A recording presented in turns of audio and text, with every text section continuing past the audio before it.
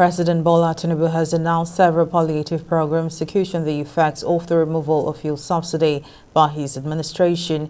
The initiative comes in the wake of mounting hardship resulting from President Tinubu's Inauguration Day declaration that fuel subsidy is gone.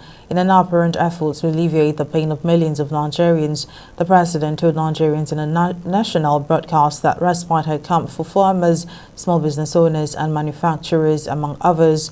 The programs are to be funded with 500 billion naira approved from an $800 million World Bank loan earlier requested by former President Muhammadu Buhari for a national social safety net program during his government's twilight months.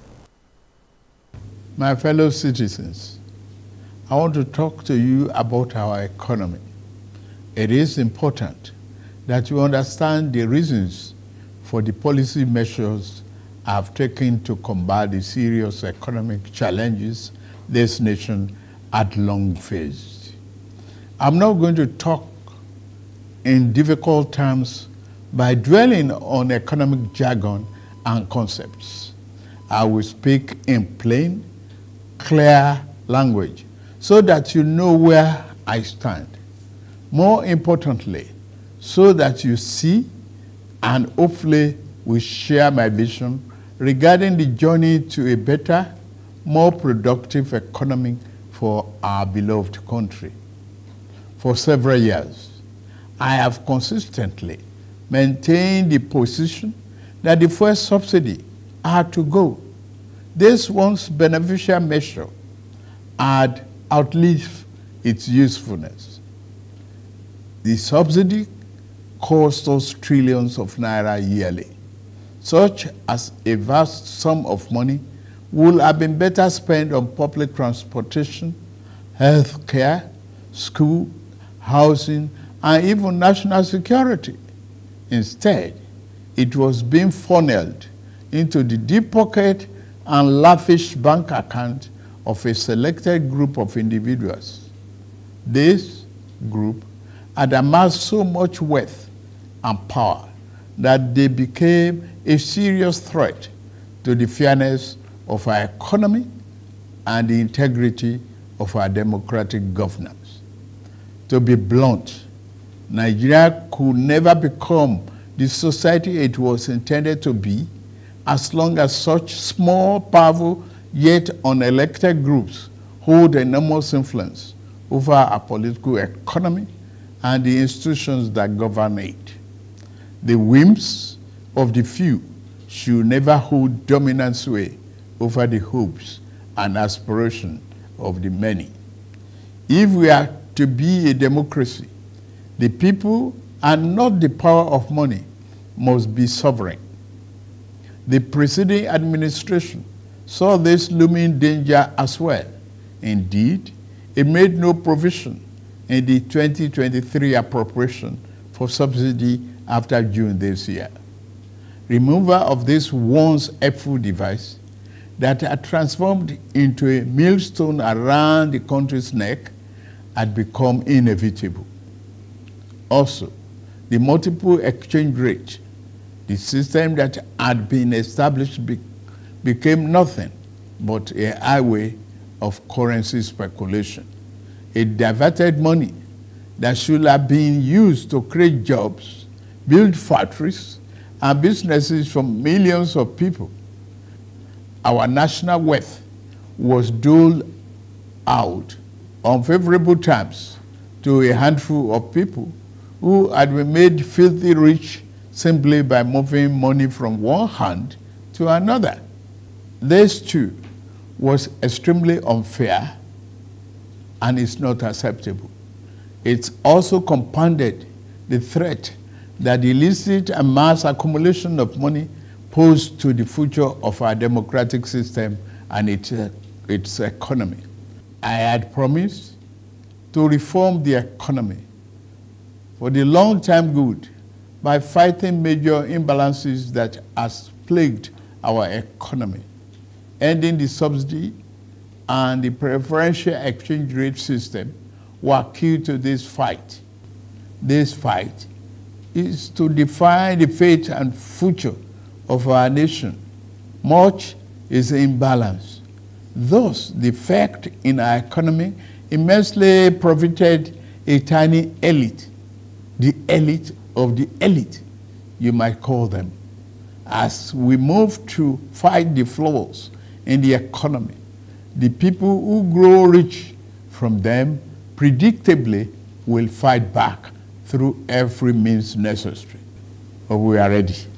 Our economy is going through a tough patch, and you are being hurt by it, I know. The cost of fuel has gone up. Food and other prices have followed it. Households and businesses struggling. Things seem anxious and uncertain. I understand the hardship you face. I wish there were other ways, but there is not. If there were, I would have taken that route, as I came here to help, not to hurt the people and the nation that I love so dearly. What I can offer in the immediate is to reduce the burden of current economic situation, which has imposed on all of us, most especially on businesses, the working class, and most vulnerable among us. Already, the federal government is working closely with states and local governments to implement interventions that will cushion the pains of our people across socio-economic brackets. Earlier this month, I signed 4 executive orders in keeping with my electoral promise to address unfriendly fiscal policies and multiple taxes that are stifling the business environment. These executive orders on suspension and deferred commencement of some taxes will provide the necessary buffers and headroom to businesses in manufacturing sector to continue to thrive and expand. To strengthen the manufacturing sector, increase its capacity to expand and create good paying jobs, we are going to spend 75 billion between July 2023 and March 2024. Our objective is to fund minimum of 75 enterprises with great potential to kickstart a sustainable economic growth, accelerated structural transformation, and improved productivity. Each of these 75 manufacturing enterprises will be able to access 1 billion credit at maximum of 9% per annum, with maximum of 60 months repayment for long-term loans and 12 months for working capital. Our administration recognizes the importance of micro, small, and medium-sized enterprises and the informal sector as the drivers of growth. We are going to energize this important sector with 125 billion.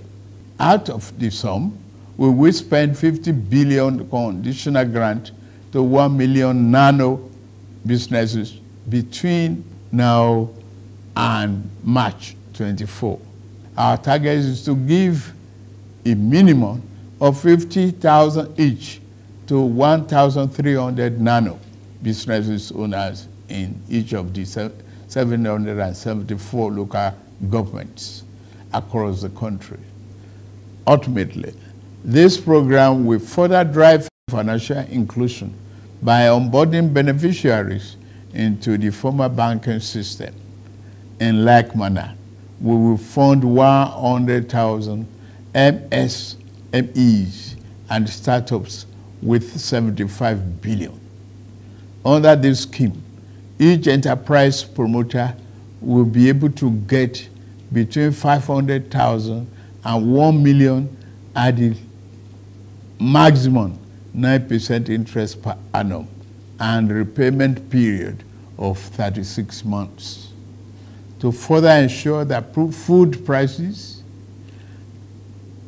and the items remain affordable, we have had a multi-stakeholder engagement with various farmers and associations and the operators within the agricultural value chain in short and in immediate terms. We will ensure stable food are available and affordable. To this end, I have ordered release of 200,000 metric tons of grains from strategic reserves to households across the 36 states and FCT to moderate prices. We are also providing 225,000 metric tons of fertilizer, seeding, and other inputs to farmers who are committed to our food security agenda. Our plan to support cultivation of 500,000 hectares of farmland and all year-round farming practice remain on course. To be specific, 200 billion out of the 500 billion approved by the National Assembly will be disbursed as follows.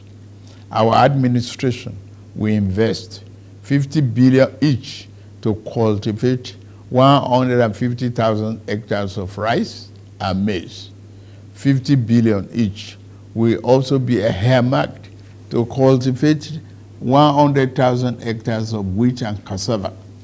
This expansive agricultural program will be implemented targeting small farm holders and leveraging large-scale private sector players in the agri-business with strong performance record. In this regard, the expertise of developed financial institutions, commercial banks, and microfinance banks will be tapped to develop a viable and appropriate transaction structure for all stakeholders. Fellow Nigerians, I made a solemn pledge to work for you, how to improve your welfare and living condition. It's of paramount importance to me, and it is the only thing that keeps me up day and night. It is in the light of this that I approved the infrastructure support for the states. This new infrastructure fund will enable states to intervene, to invest and reinvest in critical areas and bring relief to many of the pain points, as well as revamp our decaying healthcare and educational infrastructure. The fund will also bring improvement to rural access roads to ease the evacuation of farm produce to markets. With the fund, our state will become more competitive and on a stronger financial footing to deliver economic prosperity to Nigerians. Part of our program is to roll out buses across state and local government for mass transit at a much more affordable rate.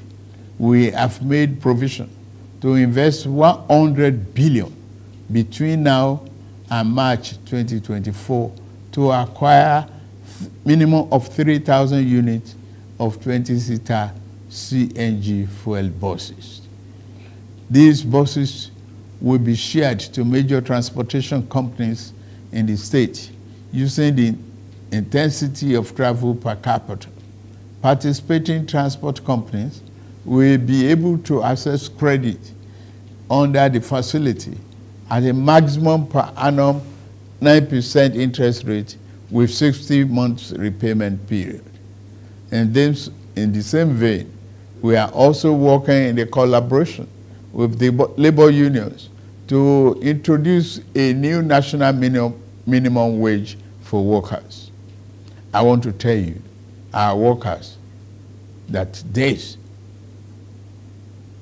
your salary review is coming. Once we agree on the minimum wage and general upward review, we will make budget provision for it for immediate implementation. I want to use this opportunity to salute many private employers in the organized private sector who have already implemented general salary review for employees. Fellow Nigerians, this period may be hard on us and there is no doubt that it's tough on us. But I urge you all to look beyond the present temporary pains and aim at the larger picture. All our good and helpful plans are in the works. More importantly, I know that they will work. Sadly, there was an unavoidable lag between subsidy removal and these plans coming fully online. However, we are swiftly closing the time gap. I plead with you, please have faith in our ability to deliver and in our concern for your well-being. We will get out of this turbulence, and due to the measures we have taken, Nigeria will be better equipped and able to take advantage of the future that awaits her. And in a little over 2 months, we have saved over 1 trillion naira that would have been squandered on the unproductive fuel subsidy, which only benefited smugglers and fraudsters. That money will now be used more directly and more beneficially for you and your families. For example, we shall fulfill our promise to make education more affordable to all and provide loans to higher education students who may need them. No Nigerian student will have to abandon higher education because of lack of money. Our commitment is to promote the greatest good for the greatest number of our people. On principle, we shall never falter. We are also monitoring the effect of exchange rate and inflation on gasoline prices. If and when necessary, we will intervene. I assure you, my fellow countrymen and women, that we are exiting the darkness to enter a new and glorious dawn. Now, I must get back to work in order to make this vision come true. Thank you all for listening, and may God bless Federal Republic of Nigeria.